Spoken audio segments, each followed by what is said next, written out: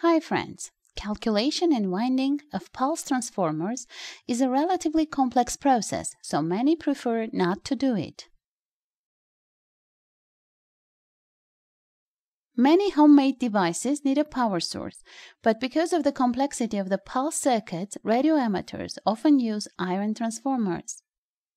They are reliable, but when it comes to size and weight, they are worse.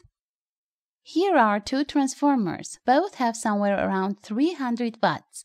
I think their differences, merits and demerits, are quite clear. Today we will talk about winding a pulse transformer of a mains power supply. In this video, I will show only the process of transformer preparation, calculation, and winding. In the next video, we will collect the power source on its base and study the circuits of simple impulse power supplies. First, you need to choose the core. The required core can be bought in the store, but I think everyone will find an old non-working computer power supply. In such power supply, we will find a transformer. More precisely, there are three: the transformer of the standby voltage, the control, and the main one. It's impossible to mix up the power transformer with others. It's the biggest one. We carefully remove it and send the module back to the attic. Next, remove the adhesive tape from the core. Then we must heat the core, for example, with a soldering iron or a hot air device. You can also put it in boiling water. I already showed the ways of disassembling in another video. The link will be in the description. The transformer is heated to loosen the glue between the halves of the core. Next, carefully remove the halves of the core and then begin dismantling the old windings. Here, any methods are good. We will not need the wire from old windings anymore. Then, the frame and the core halves must be cleaned of the glue.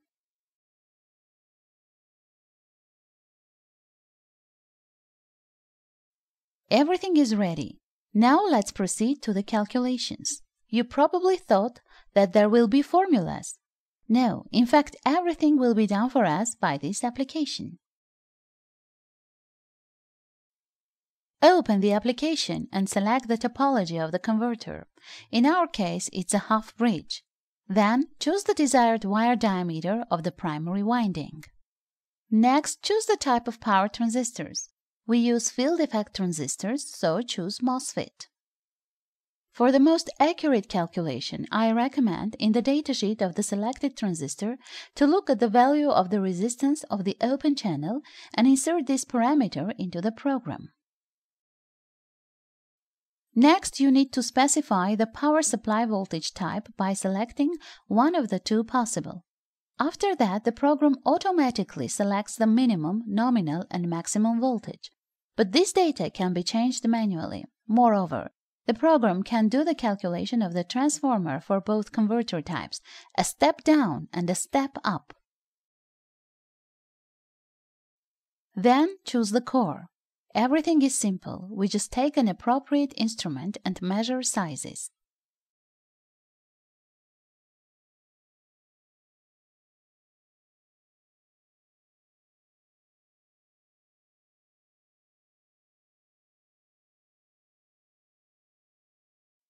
The application contains a huge database with the characteristics of popular cores of different shapes and even armored cups.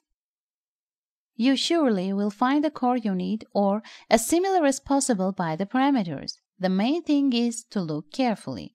No need to introduce the main parameters of the core additionally. They are hidden from the user's eye to simplify the program. Next, insert the frequency of the converter in hertz.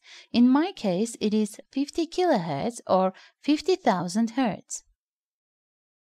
Next, select the desired output voltage, current, and the desired wire diameter of the secondary winding. And at the end, we choose the rectifier type and the voltage drop on the diodes. In our case, rectifier is unipolar with an average point.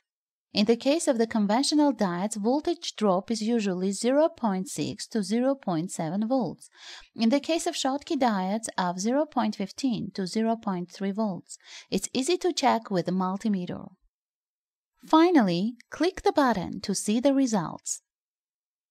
If something is wrong, the program will display an error and tell you what to change. Below will be indicated the main parameters that you want to know: the number of turns and the wire diameter of the primary and secondary winding, the minimum, nominal, and maximum voltage on the secondary winding, core overall power, the power consumed by the load, the efficiency of the inverter, and much more.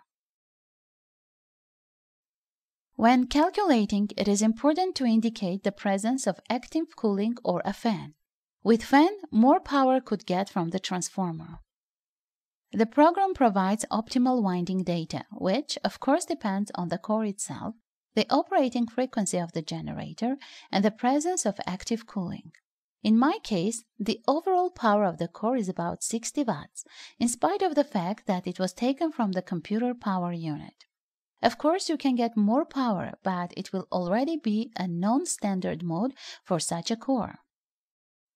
At the moment, the application is available in 2 languages, Russian and English, only for users of the Android operating system, but very soon there will be a version for Apple. The application isn't free, but the cost is symbolic. I think everyone can afford. A link to the application is in the description. After calculation, knowing all the necessary parameters, we begin winding. It is very desirable to do this way. First, on the bare frame, we must wind half of the primary winding, then the secondary one entirely, and over it the second half of the primary, as it is done in the transformers of computer power supply. But I prefer not to bother, so I fully wind up the primary, and over it the secondary. Don't forget to isolate each layer of winding. For these purposes, I recently started to use only Kapton tape. The link is in the description. The winding must be done as accurately as possible, turn to the turn. For convenience, both shoulders are wound up at once, with the 2 wires. This winding is also wound layer by layer. It is desirable to isolate each layer, but if the winding is low voltage, you can escape additional isolating.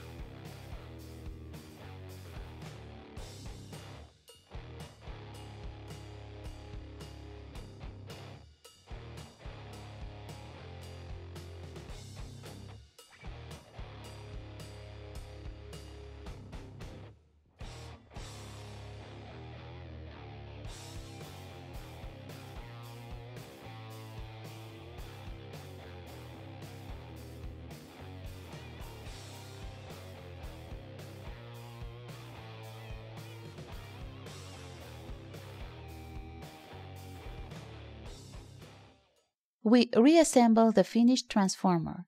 The core can be glued or simply fixed with adhesive tape or both at once.